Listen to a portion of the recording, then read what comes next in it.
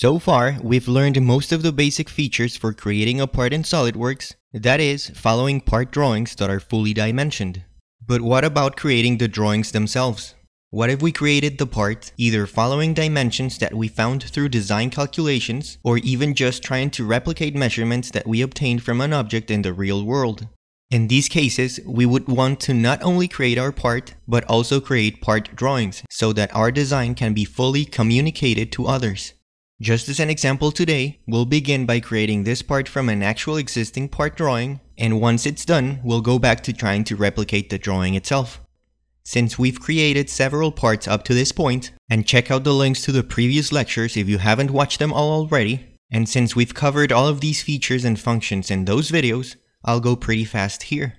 We use the front view to create that front view sketch, and dimension all the information we have using Smart Dimension. We extrude that sketch to give it a depth of 3.5 inches. We create a reference plane perpendicular to the slanted plane so that we can draw a circle of a ½ inch radius and extrude it. And just a slower note here, since we haven't covered this specifically. When we're extruding this circle, we want to extrude it in both directions and extrude it only up to a plane. So we select the up to surface option and select the vertical surface for the extrusion going up and select the horizontal surface for the extrusion going down. And finally, we use the vertical plane to create a sketch of two circles, dimensioned and positioned following the drawing's information, and use extruded cut to create the holes. Alright, so now that we have our part, we can save it and go to File and select the Make Drawing from Part option. This will ask us the template or format that we want to use for our drawings. We'll learn more about creating our own templates and all the info that we can add to our drawings in a later video, link below, but for now we'll focus on the drawings. So I'll go ahead and select a pretty much empty B-sized paper for this example. Once we're in the drawing window, we can drag the views from our part from the right pane. We can start with the front view, and as soon as we select the location of that view on our drawing, by letting go of the left click, we can move the mouse in different directions and SolidWorks will predict the additional views we want to add there. For example, if we move up, we'll get the top view. We can click to actually add the top view. If we move right, the right side view will show up. We click again. If we go left and down, of course, the other side view and bottom view will show up, but we're not going to use those. If we move diagonally from our original view, we'll get some isometric views. We'll add two here. When we're done, we click the green checkmark, press Escape, or even right-click. Notice that dragging the views can move them around, and SolidWorks will keep them aligned. The isometric views, on the other hand, can be moved wherever you want. If we click on our parent view, we get some options on the left pane. For this drawing, we do want the hidden lines to be visible, so we choose that as the display style. Since this is the parent view, all the other views will follow. However, if we want one of those views to have a different display style, we can select that one and change it to, for example, shaded with edges. Within these options, you can also change the scale of the drawings. In this case, with this part and for this size of paper, we have a 1:2 ratio and it works well. But if you need to change that, here's where you do it. Now we can start adding the dimensions by using Smart Dimensions. We want the width of the part, we click on that, and just like in the part view, the drawing view will create the extension lines from the element that we're measuring to the dimension value. Of course, we would like to save some time and not to have to do this for every dimension that we already spent time with while creating the part.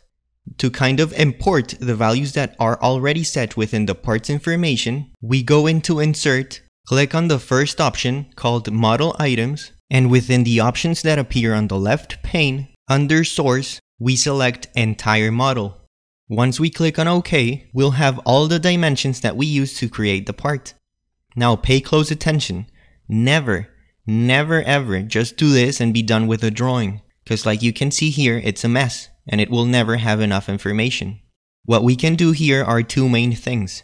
First, rearrange the automatic dimensions so that they are organized and not just anywhere SolidWorks decided them to be, which to be fair, it'll try to keep whatever you used while creating the sketches of your part. And second, add or remove whatever dimensions are either missing to fully describe your part or redundant, respectively. Dragging a dimension can sometimes mess up the extension lines. If, for example, here, we are moving all the vertical dimensions to the left side, we'll have to tweak the ones that were initially on the right. We want there to be a gap between the element we're measuring, in this case this vertical segment, and the extension lines from the dimension itself.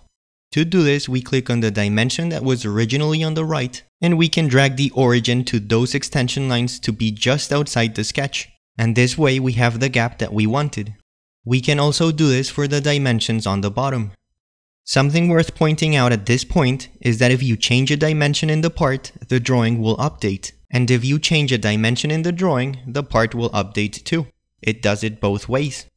Let's say we change this thickness to 0.3. If it doesn't update automatically, we click on the rebuild icon. The drawing changed, but also if we go back to our part, we see that our part changed too. For now, let's go back and keep the part as it originally was. If one of the dimensions we got from that import is not necessary, we can hide it. We usually don't want to delete a dimension in the drawings view, cause maybe it'll update the part and delete the smart dimension itself, which can lead into trouble. So what we can do is hide a dimension. We don't want this dimension here, we right click and select hide. Let's say we think we don't want this other dimension and we hide it, but then we realize that we do need it. So how do we bring it back? If we go to View and select Hide/Show and then Annotations, all of the hidden annotations will show up, grayed out, so that we can click on them and bring them back if needed. Now let's look at the two holes. Notice that we have two diameter dimensions here. Now this is very important. The fewer dimensions we have in a drawing, the better. Just like with regular writing or speaking, if you can convey the same information with fewer words, all the better. If the two holes are identical, we can just edit the dimension itself of one of the holes to read that there are two of them. To do this, we click on the dimension, and within the options that appear on the left, we'll see Dimension Text. There we can edit it to whatever we want. We can add any text, and the dimension will reflect our changes. And we can even delete the dimension itself. Of course, all we want to do here is clarify that there are two holes of the same diameter. So we add a 2x before the rest of the text, or if you want to make it fancier, you can use the actual multiplication symbol with Alt 0215 instead of the letter X. With this, we can hide the diameter on the left. As for the location of the two holes, we can probably just keep one and dimension the distance between the holes. And let's say we want to put that on the top view. We can add center lines of holes by right-clicking on an empty space, selecting Annotations, and Centerline. After that's selected, we can click on the sides of the circle and the center lines will appear automatically. We do this for the second hole, the diagonal extrusion, and hit Escape. And now we can dimension the distance between the centers of the holes. Now let's say that we think the top view still looks kind of barren and we want the X dimension to be there. And let's say we already had that dimension in another view, for example the front view. So instead of just deleting it from the front view and adding it on the top view with Smart Dimension, we can just click and hold on it, hold Shift, and drag it to the top view. Notice that in our original drawing, the diameter of the slanted extrusion appears on the top view, not the front view. So we can use what we just learned to move the half-inch diameter from the front view to the top view. Let's rearrange some of the dimensions by just dragging them. Now the last thing we'll do here is add a custom annotation, which is basically any notes that you want to add to your drawing. So under Annotation, we go into Note, and if we want a note to be pointing with an arrow towards the element that we're gonna comment on, we can just click on that element. This can be useful, for example, for the diagonal lines that describe the circular extrusion. For these lines, we'll add the text, all diagonal lines are parallel. And we can change the font and the font size if we want. Let's make this note a little smaller with a font size value of 9. Now the default behavior once you're done adding a note is to place the same note somewhere else. But since we don't want that, we hit Escape. Now if you think that the text is misleading or that it is not complete as is, for example here if our text read lines are parallel only, we can add branches to the arrows to explicitly say which lines we are referring to. We right-click on the exact location where we want our branch to come out from, and we select Insert New Branch. We would do this for all 4 diagonal lines. Of course, we don't need to do this here. With the original text, reading all diagonal lines are parallel, it works just fine. And now we're practically done. Notice that the only dimension that we're missing here is the 0.8 inches between the slanted surface and the center line of that extruded circle. Other than maybe a redundant dimension, we can say that these drawings are finished. The links to the other lectures of the SolidWorks course, as well as the playlists of the other engineering courses, are found in the description below, so don't forget to check those out. Thanks for watching.